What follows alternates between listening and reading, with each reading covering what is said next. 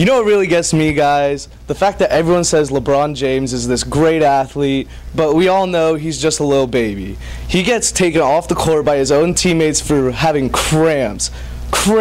His legs started hurting and he cries and gets taken off the court. You know who's real men? Those hockey players. Patrice Bergeron, 2013 Stanley Cup Finals, broken rib, separated shoulder, and torn cartilage. That's just one guy though. Gregory Campbell, he was on the ice, he took a slap shot and broke his leg, and you know what? He still finished the penalty kill for another 2 minutes before getting off the ice.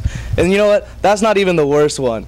Ben Bishop this year in the Stanley Cup Finals played the last 4 games of the series with a torn groin. And he's a goalie, so he's stretching all over the place, moving his legs, and he had a torn groin, and LeBron gets taken out for cramps. But the one that really gets me is Rich Peverly of the Dallas Stars.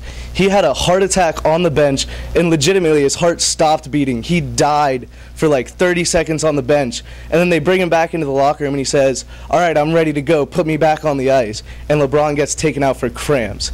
You know, LeBron might be a great basketball player, but we all know he's a little baby. Reporting live for ESPN, I'm Joseph Storelli.